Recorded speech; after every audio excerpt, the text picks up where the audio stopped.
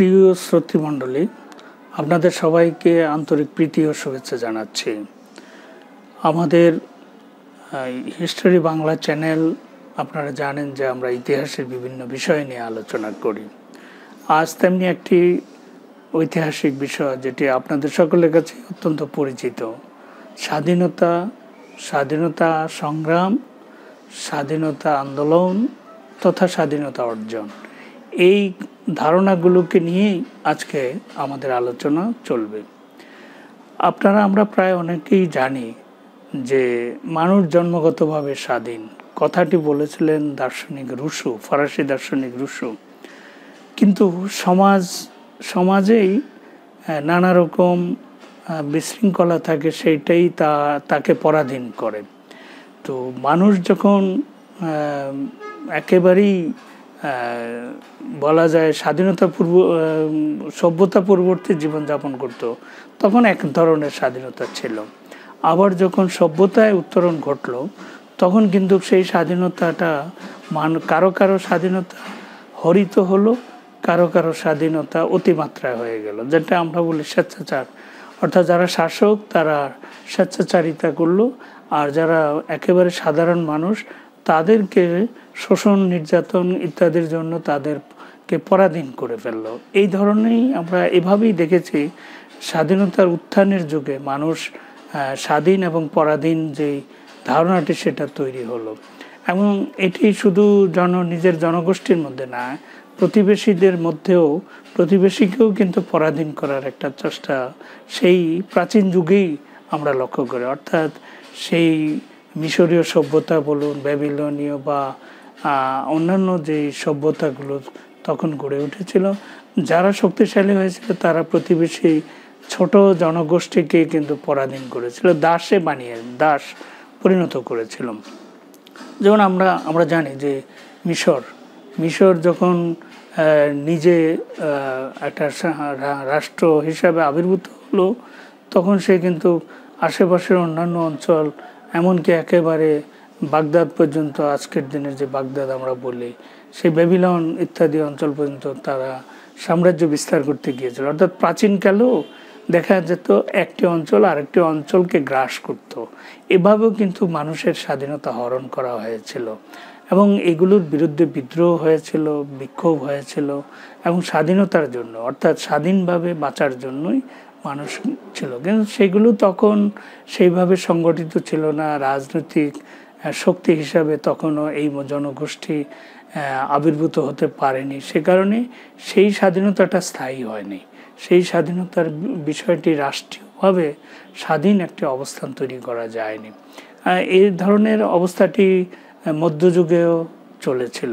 এর আগে অবশ্য যেমন রোম, যেমন গ্রিক, এই সমস্ত সভ্যতাতেও আমরা লক্ষ্য করি যে স্বাধীনতা, এই সাম্রাজ্যগুলো, এই রোমান সাম্রাজ্য যেটা সারা পৃথিবীতে বলতে গেলে, অর্থাৎ ইউরোপ, এশিয়া, আফ্রিকা, এই অঞ্চলে 3টি মহাদেশে যাওয়ার সাম্রাজ্য বিস্তৃত হয়েছিল, তার কাছে কিন্তু অনেক পরাধীন, অনেক ভূখণ্ড তারা পরাধীন হয়ে গিয়েছিল। কিন্তু তখন যেহেতু এগুলো রাষ্ট্র ছিল না, অনেকেই তখন শুধু এমনিতেই জনগোষ্ঠী হিসাবে ছিল, তারা কিন্তু পরাধীন হয়ে গিয়েছিল। সেই পরাধীনতা থেকে কোনো অঞ্চল এমনিতেই মুক্ত হয়ে গিয়েছিল, কারণ যখন সেই রোমান সাম্রাজ্য ভেঙে গিয়েছিল বর্বর জাতিগোষ্ঠীগুলোর আক্রমণে, নিজেদের তখ্ত তাওর যখন ভেঙে গিয়েছিল, তখন এই সাম্রাজ্য কিন্তু ভেঙে গিয়েছিল। এভাবেও কিন্তু অনেক জাতিগোষ্ঠী তারা স্বাধীন হয়ে গিয়েছিল এবং যাদেরকে আমরা বলি ফ্রি ম্যান। এই রাষ্ট্রগুলোতে, এই সাম্রাজ্যে দাসতন্ত্র ছিল, সেই দাসরা মুক্ত হয়ে তারা কিন্তু পরবর্তীতে কৃষক হলো। এই কৃষকরা আবার মধ্যযুগে সামন্ত যে শাসন সমাজ ব্যবস্থা, যেখানে বলা যায় যে রাজতন্ত্র, সেই রাজতন্ত্র আবার এদেরকে পরাধীন করেছিল। আবার শুধু নিজের রাজ্য নয়, তারাও আবার সাম্রাজ্য বিস্তার করেছিল। মধ্যযুগেও কিছু কিছু সাম্রাজ্য গড়ে উঠেছিল। এভাবে দেখা গিয়েছিল আগে পরাধীনতা একভাবে ছিল, অর্থাৎ স্বাধীনতার ধারণাটি ক্রমেই কিন্তু বিস্তৃত হয়েছে, উন্নত হওয়ার চেষ্টা করেছে, কিন্তু এটার কোনো স্থায়ী রূপ আমরা দিতে পারিনি, দেখিনি। কিন্তু স্বাধীনতার জন্য আন্দোলন করতে হয়েছিল তখন যখন দেখা গিয়েছিল যে ইউরোপের কয়েকটি রাষ্ট্র তারা কিন্তু উপনিবেশ স্থাপন করেছিল। অর্থাৎ যেমন আমরা বলি, যেমন স্পেন, সেটা যে মধ্য আমেরিকা, যেটা হলো এখনকার মেক্সিকো থেকে একেবারে দক্ষিণ আমেরিকা পর্যন্ত এই বিশাল অঞ্চলে স্পেনের এবং পর্তুগালের উপনিবেশ, যেটাকে আমরা কলোনি বলছি, সেখানে স্থাপিত হয়েছিল। অথবা আবার ব্রিটেন, আমেরিকা, যেটা আজকে মার্কিন যুক্তরাষ্ট্র, সেখানে তাদেরও কলোনি প্রতিষ্ঠিত হয়েছিল আরেকটু পরে, কিন্তু তারাও সেখানে কলোনি বিস্তার করেছিল। আবার ব্রিটিশরা আমাদের ভারতবর্ষ অর্থাৎ এশিয়ার বেশ কিছু অঞ্চলে তারা কলোনি বিস্তার করেছিল। আবার আফ্রিকাতে করেছিল, ফরাসিরা করেছিল। এই সমস্ত ইউরোপের কয়েকটি রাষ্ট্র তারা কিন্তু অন্য জনগোষ্ঠীর স্বাধীনতা হরণ করেছিল, কারণ এই অঞ্চলগুলোতে তখন তেমন কোনো রাষ্ট্র ব্যবস্থা ছিল না। রাষ্ট্র ব্যবস্থার অনুপস্থিতিতে ইউরোপের কতিপয় উন্নত রাষ্ট্র, যেটাকে আমরা বলি অর্থনৈতিকভাবে, সেই পুঁজিবাদে যারা উত্তরণ ঘটাচ্ছিল, সেই সব রাষ্ট্রগুলো পুঁজি সংগ্রহের জন্য, সম্পদ আহরণের জন্য, অন্যের সম্পদ দিয়ে নিজেরা ধনী হওয়া এবং প্রতিযোগিতায় আরও বেশি ধনী হওয়া, এইরকম অবস্থা থেকেই বৃহত্তর যে অঞ্চলগুলো, সেখানে তারা কিন্তু উপনিবেশ স্থাপন করেছিল। উপনিবেশ স্থাপনের মধ্য দিয়ে মানুষের যে স্বাধীনতা, সেই স্বাধীনতাটাকে দমন করা হয়েছিল। কিন্তু এই দমিত জনগোষ্ঠী তারা কিন্তু চিরকাল বসে থাকেনি। তারা একটা পর্যায়ে এসে তারা আস্তে আস্তে সংগঠিত হয়েছে, পরাধীনতা থেকে মুক্তির কথা একটু একটু ভেবেছে। যেমন এই যে লাতিন আমেরিকায় আমরা বলছি 1530-35 পর থেকে প্রায় 300 বছর এখানে কিন্তু কলোনি ছিল স্পেনের। সেখানে দেখা গিয়েছিল ধীরে ধীরে এই স্পেনের বিরুদ্ধে, পর্তুগালের বিরুদ্ধে, ফ্রান্সের বিরুদ্ধে, অথবা ওইদিকে ইংল্যান্ডের বিরুদ্ধেও কিন্তু আমেরিকা এই সমস্ত অঞ্চলে ছোট ছোট বিদ্রোহ, স্বাধীনতার জন্য তখন একটা ধারণা তাদের মধ্যে তৈরি হলো। সেটা অবশ্য পরবর্তীতে আরও উন্নত হয়েছিল যখন ওই অঞ্চলের মানুষজন ইউরোপে এসে ইউরোপের যেই তৎকালীন পরিবেশটা দেখেছে, এখানকার যেই গণতান্ত্রিক চিন্তাভাবনা, দার্শনিক চিন্তাভাবনা, স্বাধীন আকাঙ্ক্ষা, এইগুলোর সাথে যখন তারা পরিচিত হয়, তখন তারা তাদের দেশে গিয়ে স্বাধীনতার জন্য আন্দোলন সংগ্রাম শুরু করে। এইগুলো ঘটেছিল আমাদের এখানেও। তাই আমরা এখানে ইংরেজি শিক্ষার মাধ্যমে আমরা বুঝতে পেরেছি যে আমাদের স্বাধীনতা কেন দরকার।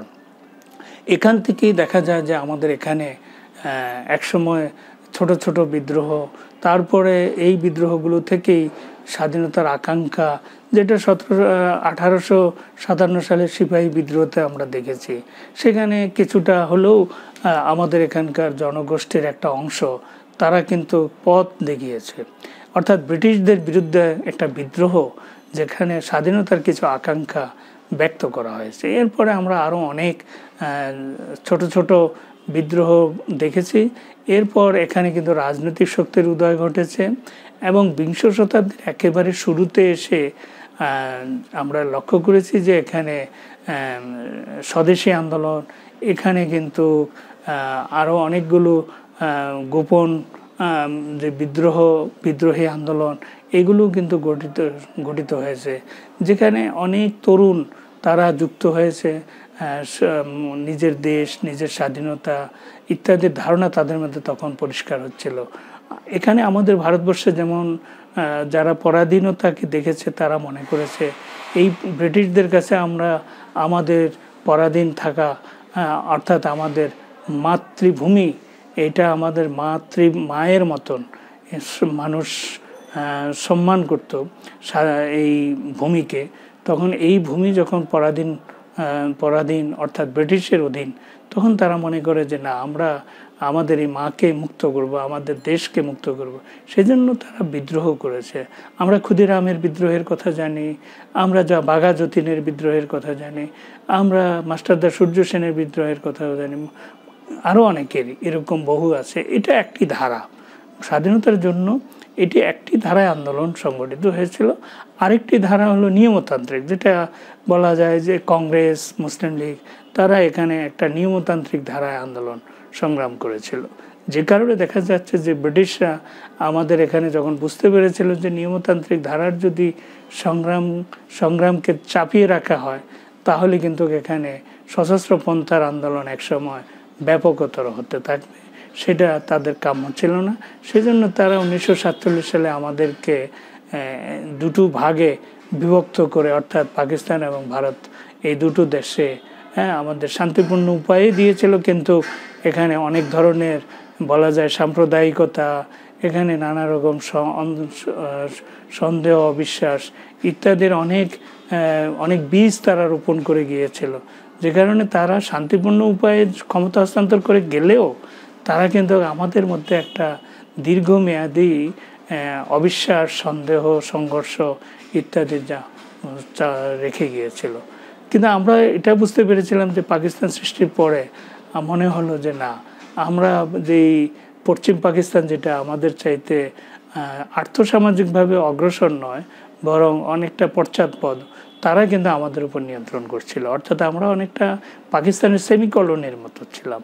সে কারণে আমাদের মধ্যে তখন যেমন তারা ভাষা নিয়ে প্রথমে যে উৎপাতটা শুরু করলো, আমি বলবো যে সেটা হলো যে পাকিস্তানে একটা একক ভাষা তৈরি করার জন্য উর্দু, তাও সেই উর্দু 3% মানুষেরও কম। তা আমরা এটা অনেকেই জানি, সুতরাং আমি ডিটেল এখানে আলোচনা করছি না। কিন্তু যেটি বোঝাচ্ছে যে আমরা এই পাকিস্তান হওয়ার পরেও কিন্তু বুঝতে পেরেছি যে আমাদের কিন্তু পাকিস্তান স্বাধীনতা দেয়নি। যে কারণে এখানে স্লোগান উঠেছিল ইয়ে আজাদি ঝুটা হ্যায়, এটা আমাদের জন্য মোটেও সত্যিকার আজাদি বা স্বাধীনতা নয়।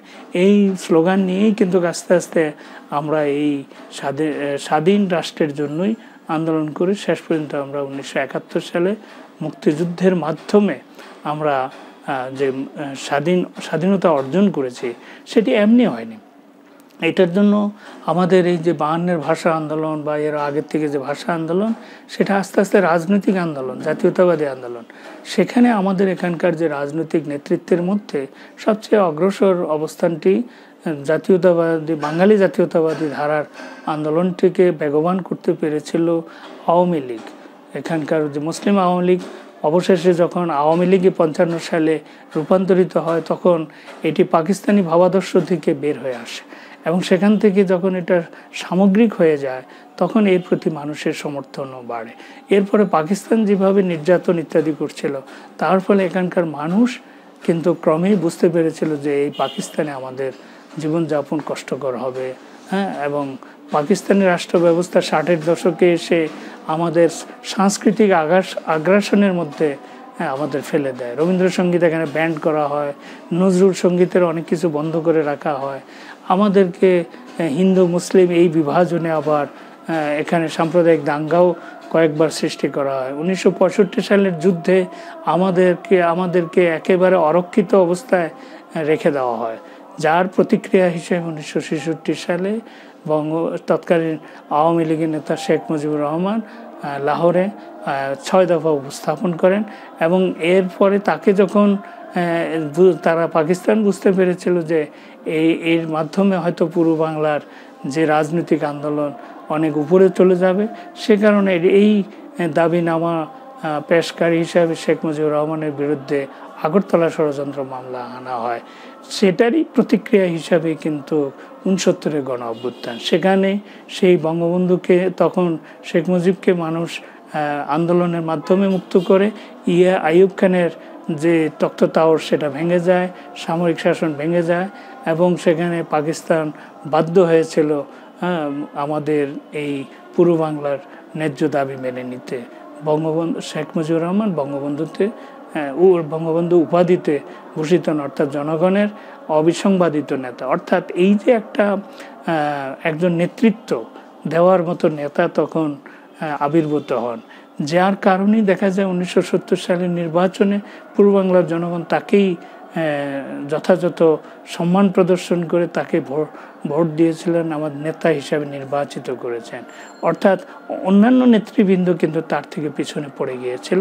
তিনি কিন্তু এই যা বাঙালি জাতীয়তাবাদের আন্দোলনকে তখন স্বাধীনতার আন্দোলনের দিকে নিয়ে গিয়েছিলেন। এই কারণে 70-এর নির্বাচনে যখন তার হাতে বিজয়ী হওয়ার পরে তার হাতে ক্ষমতা হস্তান্তর করা হয়নি, তখন তিনি 7ই মার্চ রেসকোর্স ময়দানে যে ভাষণ দিয়েছিলেন, সেখানে এবারের সংগ্রাম আমাদের মুক্তির সংগ্রাম, এবারের সংগ্রাম আমাদের স্বাধীনতার সংগ্রাম, এই স্বাধীনতার সংগ্রামের আহ্বানটি জানিয়েছিলেন। তিনি কিন্তু অলরেডি একটা স্বাধীনতার ঘোষণার মতোই তিনি বাঙালি জাতিকে ঐক্যবদ্ধ করে ফেলেছেন। এবং সেখান থেকে আমাদের মহান মুক্তিযুদ্ধের মধ্য দিয়ে আমরা স্বাধীনতা অর্জন করেছি। এইরকম পৃথিবীতে লাতিন আমেরিকার প্রায় 20টি জাতি, যাদেরকে আমরা বলছি তারা জাতিরাষ্ট্র স্থাপন করে, যেমন যদি বলেন Argentina, Brazil, Venezuela, Peru, chilli, Nicaragua, Panama, Colombia, Mexico, এই সমস্ত, ইকুয়াদর, সব রাষ্ট্রই তখন এই স্প্যানিশদেরকে হটিয়ে বা পর্তুগিজদেরকে হটিয়ে তারা কিন্তু এই যুদ্ধ করে 1810 সাল থেকে 26 সাল পর্যন্ত প্রায় সকলকেই যুদ্ধ করে, একেবারে সশস্ত্র পন্থায় যুদ্ধ করে তাদেরকে কিন্তু স্বাধীনতা অর্জন করতে হয়েছে। আফ্রিকার দেশগুলোও দেখা যাচ্ছিল যে এই ফ্রান্সের বিরুদ্ধে তারা যুদ্ধ করে অনেকেই স্বাধীনতা অর্জন করেছে। এগুলো দ্বিতীয় বিশ্বযুদ্ধের পরে, অর্থাৎ সারা পৃথিবীর সিনারিওটা পরিবর্তিত হয়ে যায়। অর্থাৎ দেখুন, আগে কিন্তু এরকম স্বাধীন রাষ্ট্র ছিল না, সব ছিল ওই যে বড় বড় কয়েকটা রাষ্ট্র, এই 20, 30, 25টা সারা পৃথিবীতে রাষ্ট্র ছিল, তাদের অধীনে ছিল, তারাই সারা পৃথিবীকে নিয়ন্ত্রণ করেছিল, অধীন করেছিল অর্থনৈতিক শোষণের জন্য, রাজনৈতিকভাবে সেখানে শাসন ব্যবস্থা কায়েম করেছিল। সেটাকে ভেঙেই কিন্তু প্রত্যেক জনগোষ্ঠী সেখানকার নিজেদের স্বাধীনতা নিজেরা অর্জনের জন্যই এই আন্দোলন করেছিল এবং স্বাধীনতা অর্জন করেছিল। এই স্বাধীনতা অর্জনের মধ্য দিয়ে পৃথিবীর ইতিহাসে এখন প্রায় 193টি স্বাধীন রাষ্ট্র জাতিসংঘের সদস্য হিসাবে আবির্ভূত হয়েছে। এতগুলো রাষ্ট্র আগে ছিল না।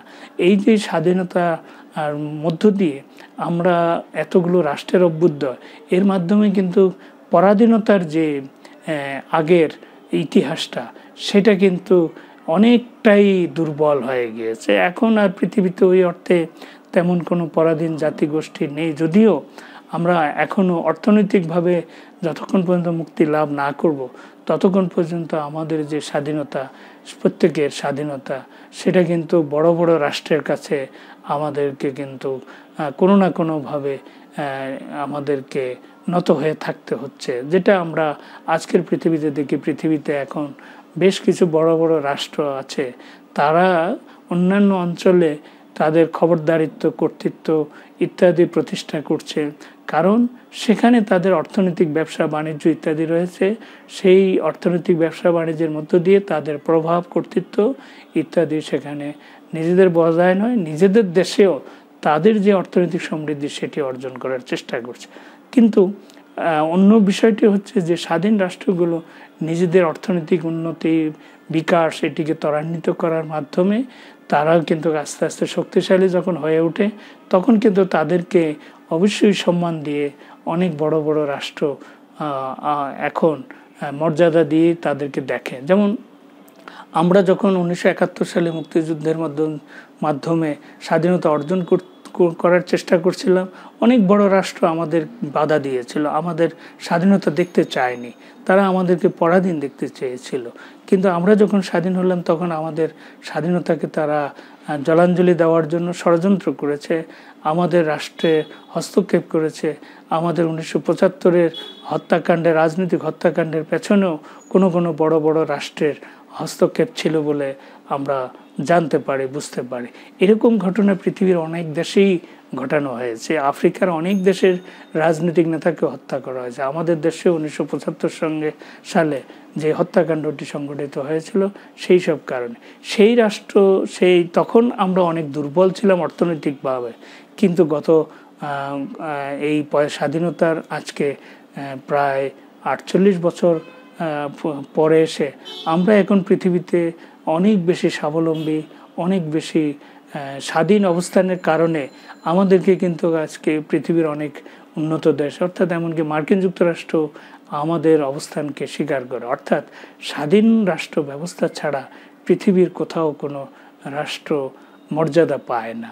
পৃথিবীর কোনো রাষ্ট্রই স্বাধীনতাকে হরণ করে, স্বাধীনতা ছাড়া কোনো রাষ্ট্রই কিন্তু মাথা উঁচু করে দাঁড়াতে পারে না। এই বিষয়গুলো বোঝার জন্যই আমাদের আজকের আলোচনাটি ছিল। আমরা আশা করি আপনারা আমাদের এই আলোচনা থেকে মানুষের ইতিহাসে এই যে স্বাধীনতা এবং স্বাধীনতা একসময় হরণ কিভাবে হয়েছিল, স্বাধীনতার জন্য মানুষ কিভাবে যুগে যুগে আন্দোলন করেছে, রাজনৈতিক নানা উত্থান পতনের ভিতর দিয়ে মানুষ কিভাবে সেই আন্দোলনকে বেগবান করে একসময় এসে একেবারে স্বাধীন রাষ্ট্র ব্যবস্থার আত্মপ্রকাশ ঘটিয়েছে। আজ বাংলাদেশ যেমন স্বাধীন, এরকম স্বাধীন রাষ্ট্র পৃথিবীতে এখন 193টির মতো। যদিও আমরা জানি যে ইউরোপ, সেই ইউরোপেও কিন্তু অনেকগুলো রাষ্ট্রকে স্বাধীনতার জন্য আন্দোলন করতে হয়েছে। যেমন ইতালির স্বাধীনতার আন্দোলনের কথা আমরা জানি, 1820 সাল থেকে 71 সাল পর্যন্ত তারাও কিন্তু সেই ফরাসি এবং অস্ট্রিয়ার বিরুদ্ধে তাদেরকেও কিন্তু যুদ্ধ করতে হয়েছিল। আবার ওদিকে যদি জার্মানির কথা বলি, সেই আমরা জার্মানির যে রাষ্ট্র ব্যবস্থা সেটা কিন্তু একসময় ছিল না। জার্মানিতে প্রায় 360টির মতো ছোট ছোট রাজ্য ছিল। সেই রাজ্যগুলো অনেকটাই দুর্বল ছিল। সেইগুলোকে সবল করার জন্যই সমস্ত জার্মান জাতিগোষ্ঠী যখন ঐক্যবদ্ধ হয়ে জার্মান রাষ্ট্র তৈরি করতে গেল, সেখানে তাদের অনেক সমস্যা ছিল। সেটা সমাধান করেই তারা 1870-71 সালের দিকে এসে তারা স্বাধীন জার্মান রাষ্ট্র ব্যবস্থা গঠন করতে পেরেছিল। এরকম পৃথিবীর অনেক দেশ, যেমন একসময় সোভিয়েত ইউনিয়ন ছিল, সেখান থেকেও প্রায় 15টির মতো রাষ্ট্র আলাদা হয়ে নতুন স্বাধীন রাষ্ট্র ব্যবস্থা হিসেবে আত্মপ্রকাশ করেছে। পৃথিবীতে এভাবেই স্বাধীন রাষ্ট্র ব্যবস্থার মাধ্যমে যে অবস্থাটি তৈরি হয়েছে তা মানব জাতির ইতিহাসের উন্নতি এবং সমৃদ্ধির জন্য অপরিহার্য। এখন পৃথিবীর প্রত্যেকটি রাষ্ট্র, প্রত্যেকটি জাতিগোষ্ঠী তারা একে অপরের স্বাধীনতাকে সম্মান করে, সার্বভৌমত্বকে স্বীকার করে এবং পারস্পরিক শ্রদ্ধা ও সহযোগিতা নিয়েই এখন দেশগুলো উন্নত হচ্ছে। এটি সম্ভব হয়েছে স্বাধীন রাষ্ট্র ব্যবস্থা হিসাবে এই রাষ্ট্রগুলোর অভ্যুত্থানের মধ্য দিয়ে। আশা করি ইতিহাসের এই বিশাল অর্জন সেটি সম্পর্কে আপনারা আমার এই ছোট আলোচনা থেকে বুঝতে পেরেছেন। আশা করছি এই আলোচনাটি যদি আপনাদের ভালো লেগে থাকে, আপনারা এই চ্যানেলটিকে সাবস্ক্রাইব করুন। আগামীতে আরও কোনো বিষয় নিয়ে যখন আসব তখন পর্যন্ত আপনারা ভালো থাকুন। তখন দেখা হবে। ধন্যবাদ।